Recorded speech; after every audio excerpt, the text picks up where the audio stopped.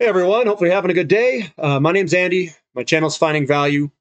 Today we're going to do our oil and natural gas technical analysis update. Wow, this is some big moves coming out of this. I just saw some of these for the first time. Big moves. I guess Gareth Soloway. I don't know.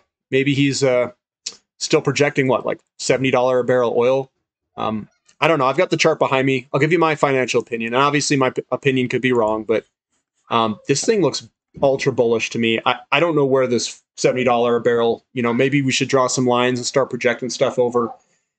Completely disregard inventory levels, because inventory levels is going to push this to, I don't know, $200 or $300 a barrel, perhaps maybe even this year.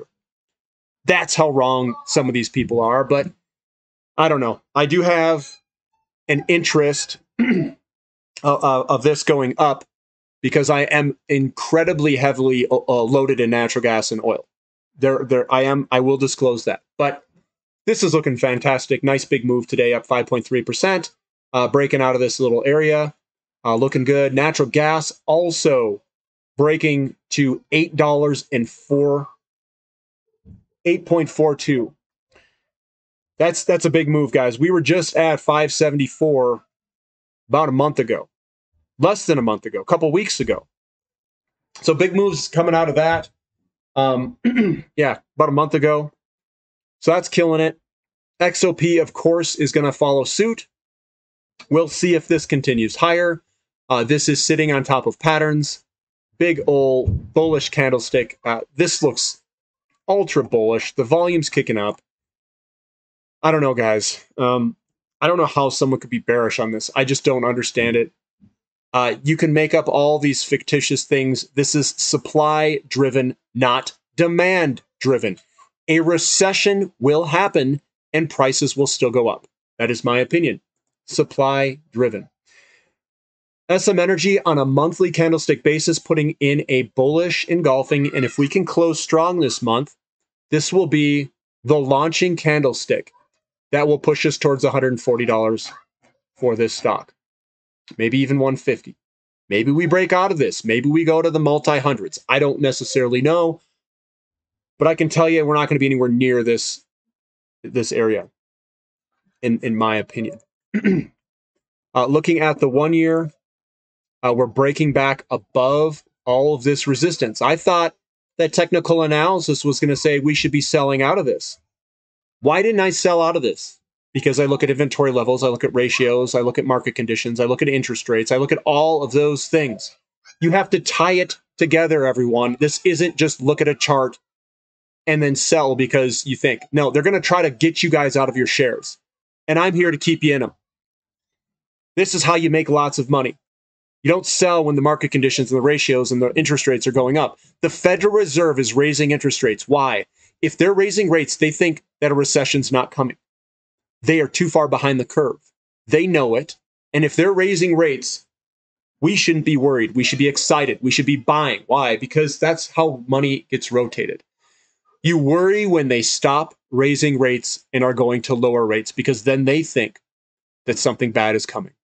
That is when you worry. CDEV moving higher, bouncing off its support. Crew Energy, being part of the crew, is very valuable because it's up 14% today. So Crew Energy doing very well. Big move today. Actually, the past 2 days have been quite earth-shattering. CPE moving on up. This will move on up and break through these patterns here and probably go to a land far, far away. Athabasca Oil getting a little bit of a sell-off day today. I mean, yesterday was a monster day. This is called the bloody nose or bloody forehead, whatever you want to call it. Continuation pattern. Recaf still looking okay, moving sideways. Again, that needs some news to get that going. CPG, that is sitting on top of a pattern, looking really good, moving on up. Northern Oil and Gas, no one would have guessed this one, right? No one would have guessed this. I'm just underhanding pitches to all of my members on the website. If you like oil. And we have a breakout, a retest, and we're starting to move higher. GTE moving sideways. It looks okay, guys. Don't be afraid. Tellurian moving sideways, sitting on top of its pattern, though, and it could pull back all the way. It could. You know what I do? You buy on this, you buy the retest, you hold on. If you get another bigger retest, you hold on and you buy again. That's my opinion. Pedevco shooting higher. Oasis moving higher off its support line. CRK, they might have released some stuff. Maybe they didn't have the best of earnings release. I didn't exactly read their earnings release, but this could, hopefully it comes back. If it does, I'm buying more. That's my opinion. SD moving higher, getting into almost the 52-week high. Ring Energy moving a little bit higher. Surge Energy moving higher. That's above its downtrend line. Tamarack Valley Energy moving higher. We got Crescent Energy moving higher. Vermilion Energy moving higher. And Meg Energy killing it. Way to go, Meg. You. Oh, guys. We've got OIH. This is going up quite dramatically. Almost as if somebody pushed this lower to buy some more shares, called the banks or something, or hedge funds. Almost like it was done on purpose. And here we are heading higher again. Rig heading higher. Would I have been a buyer in all this? You know I would have. Pump going sideways there. EXTN moving higher. Looking good. Valaris moving all the way up 52-week highs. That's all-time highs after bankruptcy. MMA offshore is looking good. Tidewater still moving higher. That looks good. Then, guys, we could pull back a little bit. I mean, we can move up. We can pull back. It doesn't matter. We're above all these big, patterns. This is a big pattern. We've moved on up. If we get a pullback, it doesn't matter. It's still good. Still good to move on up. KLXE moving on up. It's KLX Energy. Zooming on in, looking good down here. CHX, Champion X moving on up. We're going to break through this pattern eventually. Just be patient. Cactus Energy, right at support. 9 killing it, 15.71% up today. If you were part of the website membership, we were buying in this vicinity right in here when it was pulling back. And you'd be up quite a bit. OII, way down there. Another one at support, looking good. Noble Energy, very up there. Helix Energy Solutions, yep, like it. Moving on up. CGG, YY, right at support or resistance. We've got to break through that resistance. Petrofac moving up again, still looking good. McCoy Global moving up, looking good down here in no man's land. Diamond Offshore moving up a little bit. Looks like it's trying to pop out the upside. We might get a little bit of a pullback, then probably a move on up. And I won't go through coal, but coal's all up too, looking very good. Overall, guys, it looks really good. Really, really good. I think oil could go massively higher. It just, they're trying everything they can to hold it down. They are doing absolutely everything. They're putting lockdowns in China. I don't think how legit that is. If you start looking at the data, no one really has this stuff. No one's dying from it. So I think that has something to do with it. And they're releasing strategic reserves worldwide. Oh, push it real good. Exactly. Until it breaks. And it's going to be like gone, because we're going to eat through deficits. We're going to have deficits of inventories when this strategic inventories, they just moved it into inventory so they would hide how bad this is, the deficits. But when the deficits come, we're going to see a rocket, a moonshot, potentially at some point. I'm just sitting in these. I'm sitting in it and laughing. I'm laughing at all of the people that are kind of scared. And I'm not laughing at you because you're new. I'm laughing at like people on Twitter who are saying that this recession is going to kill demand. It's going to do this. It's going to do that. It's like, guys, this is all supply side driven. The recession is going to come from oil. It's not going to come from something else.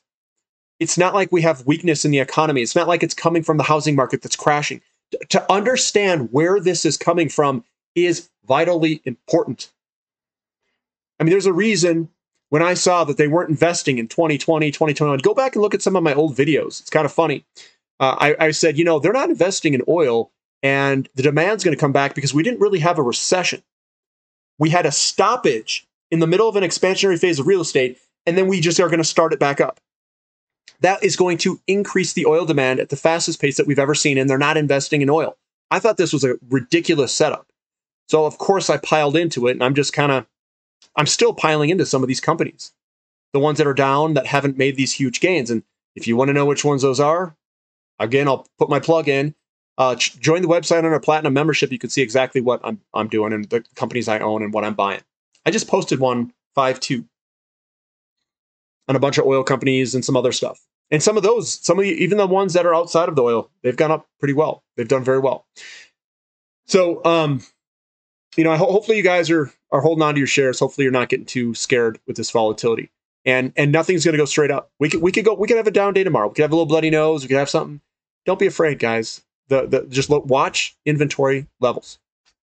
Watch the inventory levels.